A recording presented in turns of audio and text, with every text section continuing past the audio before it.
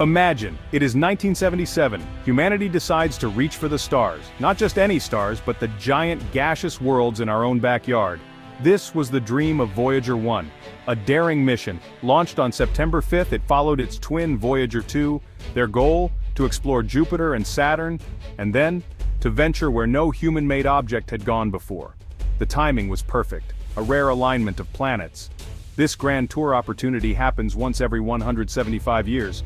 It allowed Voyager 1 to use gravity assists, like a cosmic slingshot, hopping from one planet to the next. This saved fuel and time. Voyager 1 was more than just a spacecraft, it was a vessel of our curiosity, packed with instruments, cameras, sensors, ready to unlock secrets hidden for eons. What mysteries did Jupiter hold? What about Saturn's rings? These questions fueled the mission. Humanity was on the verge of great discoveries. So, Voyager 1 began its lonely trek, a tiny speck against the vastness of space. Our cosmic adventure had truly begun. First stop Jupiter, the king of planets. Voyager 1 arrived in March 1979, and what it saw, astonishing. Jupiter was a swirling canvas of storms, the great red spot, a tempest larger than Earth, but that was not all. Voyager 1 gave us our first detailed look. It rewrote our understanding of this gas giant. The probe discovered faint rings around Jupiter, unexpected, unseen from Earth before.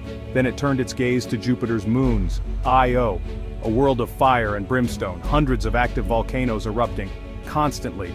Europa, covered in ice, with hints of a subsurface ocean. Could there be life? The question still hangs in the air. Voyager 1 painted a dynamic, vibrant system, far from the static worlds we once imagined. Next, Saturn, the jewel of the solar system. Voyager 1 swept past in November 1980, its rings even more spectacular up close. Not just a few solid bands, but thousands of intricate ringlets, shepherd moons, tiny guardians shaping the rings. The complexity was breathtaking. Titan, Saturn's largest moon, also beckoned. Voyager 1 peered through its thick, hazy atmosphere.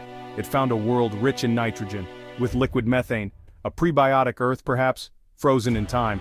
These encounters were brief, yet they provided decades of data. Voyager 1 was our robotic pioneer. After Saturn, Voyager 1's planetary mission was complete, but its journey, far from over. Saturn's gravity flung it upwards, out of the ecliptic plane. It was now on a path to interstellar space, the space between stars. A bold trajectory, a leap into cosmic darkness. No spacecraft had ever dared such a voyage. For years, Voyager 1 traveled through the outer reaches of our solar system. In 2004, it crossed the termination shock. This is where the sun's solar wind slows down dramatically. It hit a boundary, the edge of the sun's influence.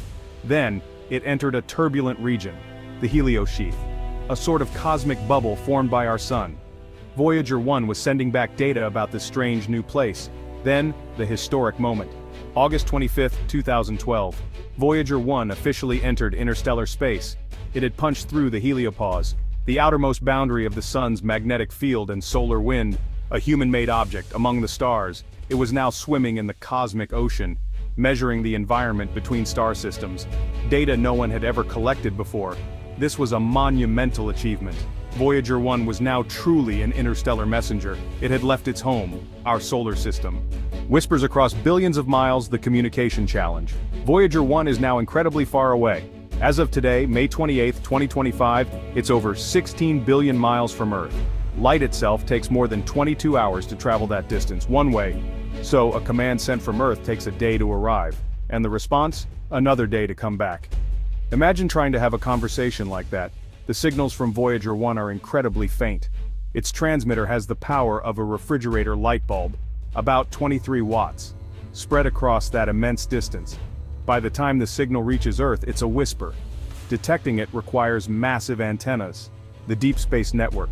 Giant dishes spread across the globe, listening, straining to hear those faint murmurs from the void. Power is another huge challenge. Voyager 1 doesn't use solar panels. The sun is too far. Instead, it uses radioisotope thermoelectric generators, RTGs.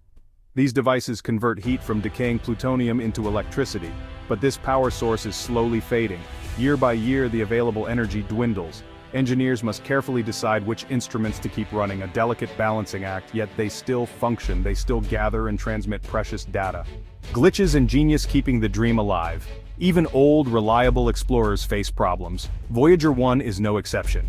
In late 2023, a serious issue arose. The spacecraft started sending back garbled data. The flight data system wasn't communicating properly. Without it, we couldn't understand Voyager 1. For months, NASA engineers were puzzled. They sent commands and analyzed responses. It was like interstellar detective work. They suspected a problem with the FDS memory, a single corrupted chip perhaps. Each test took time. Finally, a breakthrough. Engineers confirmed a small portion of FDS memory was corrupted. They decided to relocate the affected code. In April 2024, they sent the fix. And it worked. Voyager 1 began sending coherent data again. As of May 2025, all 4 science instruments are operational. Voyager 1 flies on. The human spark, our cosmic handshake. Voyager 1 is more than just wires and circuits. It is an extension of humanity itself. Our curiosity, our innate desire to explore, to push boundaries, to see what lies beyond the next hill or the next star. This spacecraft embodies that fundamental human spirit. It carries a piece of us into the vast cosmic ocean, a silent ambassador, a pioneer. Proof that even a small species on a small planet can dream big, and achieve even bigger things. Attached to Voyager 1 is the Golden Record, a phonograph record, made of gold-plated copper. It's a message in a bottle, tossed into the cosmic sea. It contains sounds and images of Earth, music from different cultures, greetings in many languages, pictures of life, of humanity, of our world, a snapshot of who we are, sent out to a universe unknown. Will anyone ever find it? Perhaps, perhaps not. But the act of sending it speaks volumes about us. Think of the people behind Voyager. Generations of scientists, engineers, technicians, they designed it, built it, launched it, guided it. Voyager 1 and its twin Voyager 2 represent something profound. Our ability to reach beyond ourselves. Voyager's echo, a future woven with stars. What is Voyager 1's legacy? It's still being written. Even now, in 2025, it continues its journey, plunging deeper into interstellar space, still sending back data, teaching us about the environment outside our solar bubble, about galactic cosmic rays and the interstellar magnetic field. Every piece of information is precious, expanding our knowledge of the galaxy we inhabit, a galaxy of hundreds of billions of stars. We are part of it. Voyager 1 has changed our view of the solar system, and our place within it. It showed us active, dynamic worlds, not just points of light. It revealed the true diversity of planets and moons. It inspired a new generation of scientists and explorers. Future missions to the outer planets stand on Voyager's shoulders. Its discoveries paved the way. Its courage showed it was possible. It transformed science fiction dreams into scientific reality. That is a powerful legacy. The spacecraft is also a symbol of peace, of international cooperation through the DSN, a symbol of humanity's highest aspirations. In a world often divided, Voyager represents a united human endeavor, to explore, to understand, to reach for something greater. It carries no weapons, only instruments of discovery. And of course that golden record, our greeting to the cosmos, a message of hope, a testament to our better angels. Voyager 1 sails on.